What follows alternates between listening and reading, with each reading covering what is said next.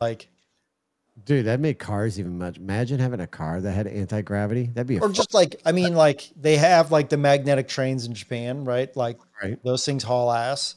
What are Oh, the dude. what is it? The practical applications for those things?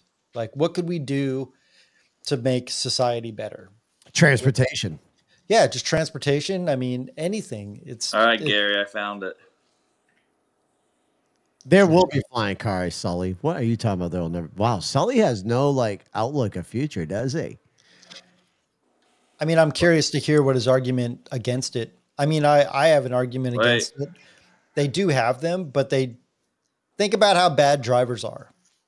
Hey, are you ready? Are you sure you want a bunch of stupid drivers with cars that could go into the 7th story of your office building and down? Hey, Gary, here's your video. God damn it, Zach. We're